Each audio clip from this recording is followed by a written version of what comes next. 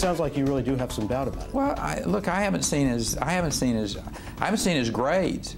My grades ended up on the front page of the newspaper, so let's, if we're going to show stuff, let's show stuff. So, but look, that's all a distraction. I mean, I get it. I'm really not worried about the president's birth certificate. It's fun to poke at him a little bit and say, hey, how about let's see your grades and your birth certificate. Wow. That's just stupid. Wow.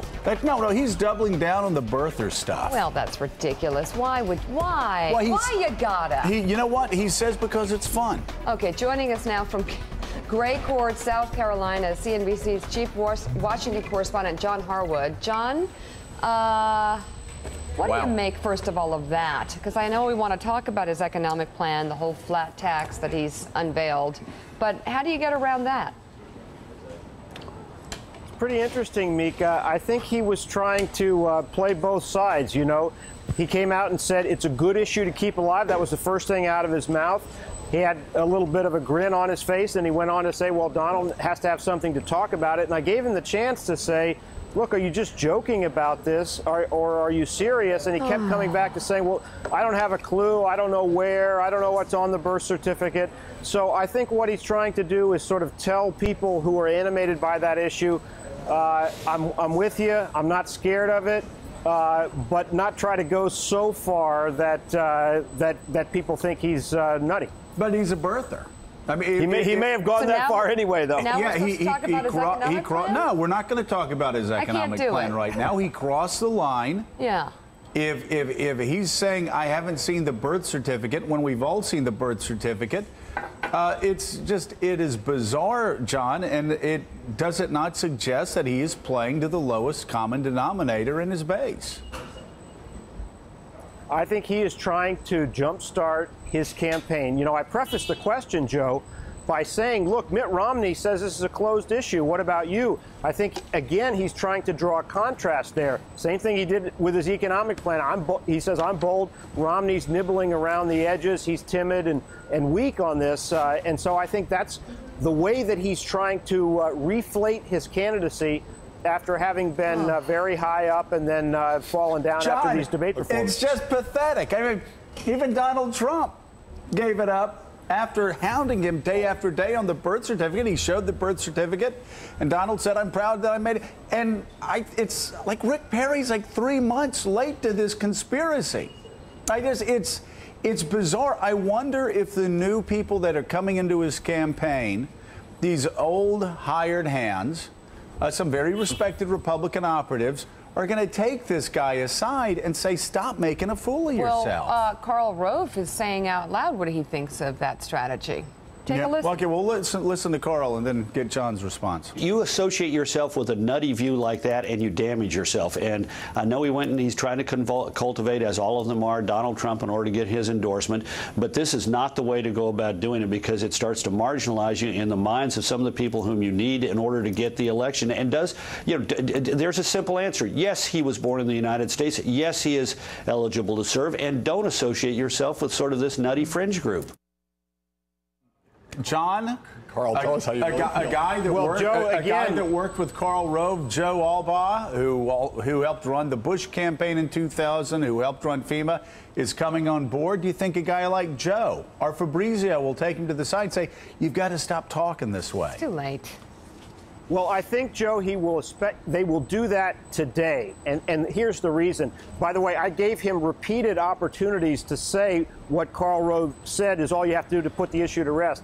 But I think this new team is going to tell him to be quiet about that, because this issue threatens to overshadow the economic plan he's laying out today. This is his big play for economic conservatives. 20% flat tax, eliminate dividend, capital gains, estate taxes, potentially huge loss to the government in revenue, although he says that through the dynamic effects on the economy, the government will make it up, will balance a budget by 2020. But the birther issue draws so much attention that economic message may be blotted out today. And by the way, Joe, I asked him about the attacks that are coming over giving millions of dollars to the rich. I don't know if you have that sound and want to play it, but he said, look, I don't care about that. I care about giving them more money to invest so we can have more jobs. Wow. John. That's just like, I mean, I couldn't agree more with what John just said about the last part of this is really the key. This is still playing, he's a grade A, a grade B player. This is minor league baseball here. Oh, you know?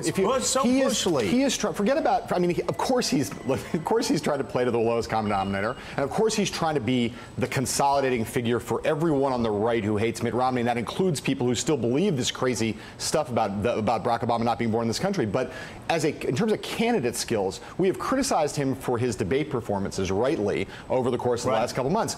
A good candidate who's trying to do a relaunch around a seminal issue like taxes does not allow this thing to step on every headline he's trying to drive this week. No discipline. It's just the message discipline is so bad on what he said. Willie Geist, we were talking about it before yesterday, where he's just so clumsy and awkward, and I'm sorry, he just sounds stupid in the parade interview when they ask him, well, why do you think he's not born in America? And his response was, well, he's never seen my birth certificate. And today, in this John Harwood interview, he's babbling incoherently, and I mean incoherently, about Barack Obama's grades. Well, they published my grades.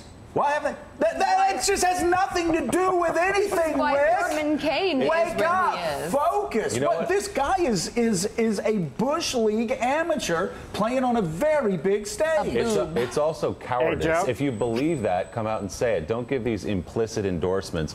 Does Barack Obama love America? I don't know. You'd have to ask him. know. I didn't say he didn't love it, but Yeah. you have to ask him. Do you believe it's birth certificate? I haven't seen it. I mean, and if you want to draw a contrast to Mitt Romney, you could draw a contrast by saying you believe in unicorns and that the moon landing was staged in Burbank. That's not a good contrast, except for a small sliver of the electorate. It is terrible. John. I was just going to say, whether or not he is a major league player or minor league player, he's got $15 million, and we are about to see, when he goes up on the air in Iowa, whether or not he can effectively land a punch on Mitt Romney and whether Mitt Romney can take it. You know who that reminds me of, having $15 million, a Texan with $15 million? John Connolly. Phil Graham and John Connolly. I knew you were going there. Yeah, but I got to say, Phil Graham actually is an intelligent guy with an economic program. Rick Perry's making it up. I bet that $15 million, I bet his Texas $15 million gets burned through a lot faster than Phil Graham or John Connolly's $15 million. He's not going to try to land a punch on Rick Perry. He's going to try to drive an ice pick into his temples. Oh, it's just Frightening tower. It's unbelievable. John Hey, Harwood, thank you. John, thank you very much.